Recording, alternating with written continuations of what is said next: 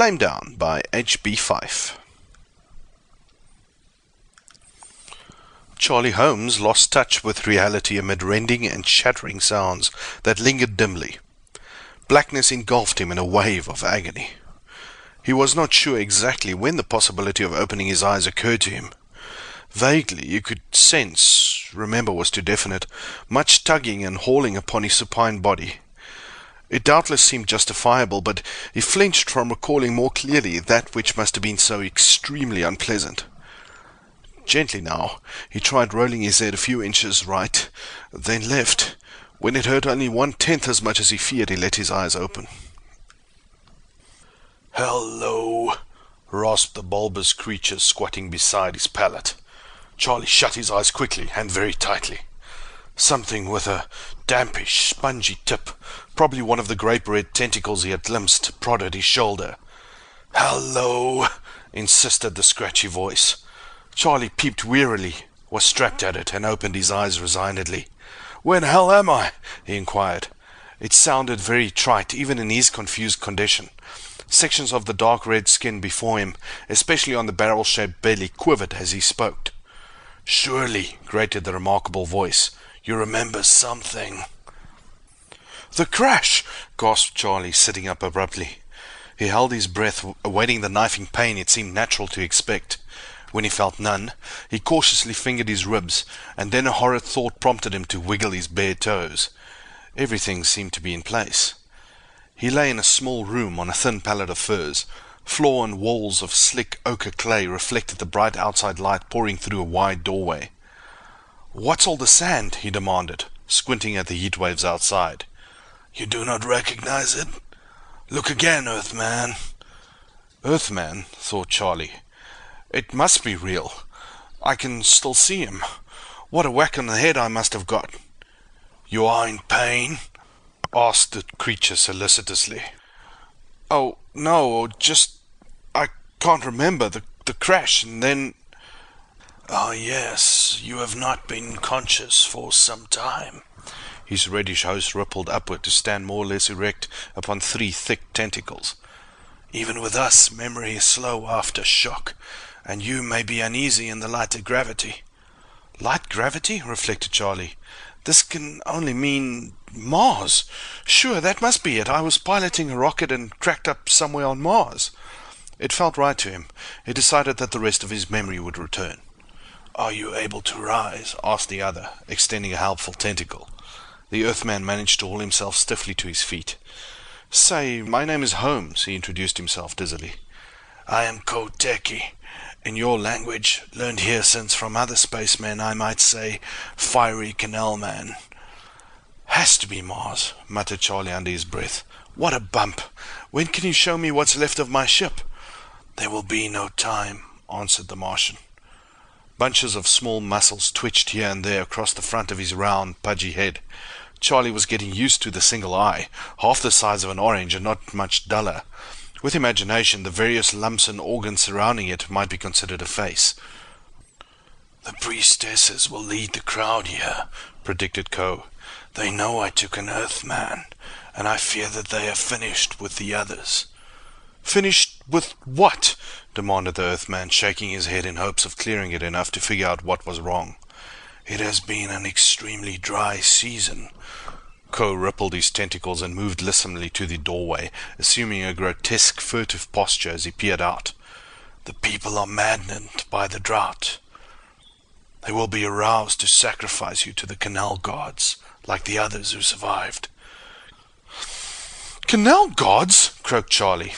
"This can't be right. Aren't you civilized here? I can't be the only Earthman they've seen." "It is true that Earthmen are perfectly safe at most times." "But the laws, the Earth Council..." Ko snapped the tip of a tentacle at him. "The canals are low. You can feel the heat and dryness for yourself.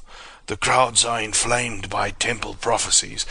And then your ship flaming down from the skies." He snapped all his tentacle tips at once. From somewhere outside, a threatening murmur became audible. It was an unholy blend of rasping shouts and shriller chanting, punctuated by notes of a brassy gong. As Charlie listened, the volume rose noticeably. Ko reached out with one tentacle and wrapped 6 inches about the Earthman's wrist. When he plunged through the doorway, Charlie perforce went right with him. Whipping around the corner of the hut, he had time for a quick squint at the chanters. Ko alone had looked weirdly alien. 200 like him. Led by a dozen bulgy figures in streaming robes, masked and decorated in brass, the natives were swarming over the sand towards the fugitives. They had evidently been busy. Above a distant cluster of low buildings, a column of smoke spiraled upward suggestively. Ko led the way at a floating gallop over a sandstone ridge and down a long slope toward what looked like the junction of 2 gullies. "The canal," he wheezed. "With luck we may find a boat." A frenzied screech went up as the mob topped the ridge and regained sight of them. Charlie, having all he could do to breathe in the thin air, tried to shake his wrist loose. Now that they were descending the slope, he saw where the water was. They slid down a 4-foot drop in a cloud of fine, choking dust, and were faced by several punt-like craft stranded in the mudflat beyond. The water was 50 feet further. "We should have gone downstream," said Ko, "but we can wade." Their momentum carried them several steps into the mud before Charlie realized how wrong that was. Then, as they floundered about to regain the solid bank, it became apparent that they would never reach it in time. "They are catching us," rasped Ko. The howling crowd was scarcely 100 yards away. The heat waves shimmered above the reddish desert sand until the Martians were blurred before Charlie's burning eyes. His feet churned the clinging mud, and he felt as if he were running in a dream. "I'm sorry you're in it too," he panted. "It does not matter. I act as I must." The Earthman rubbed sweat from his eyes with the back of a muddy hand. "Everything is wrong," he mumbled. "I still can't remember cracking up the ship. Why did I always want to be a rocket pilot? Well, I made my bed." The oncoming figures wavered and blurred in the heat. Ko emitted a grating sound reminiscent of an earthly chuckle. "As do all you mortals who finally have to lie in them," he rasped. "I will tell you now, since I can carry this episode little farther. You have never piloted a spaceship." Charlie gaped at him incredulously. You, what about the wreck?" "It was a truck that hit you, Charles Holmes. You have no more sense than to be crossing the street with your nose in a magazine just purchased on the corner." With some dulled, creeping, semi-detached facet of his mind, Charlie noted that the running figures still floated above the sand without actually drawing near. Do you mean I'm "Of course you are," grated Ko amiably. "And in view of certain actions during your life, there will be quite a period of, shall we say, probation. When I was assigned to you, your reading habit suggested an amusing series of variations. You cannot know how dull it is to keep frustrating the same old dreams." "Amusing?"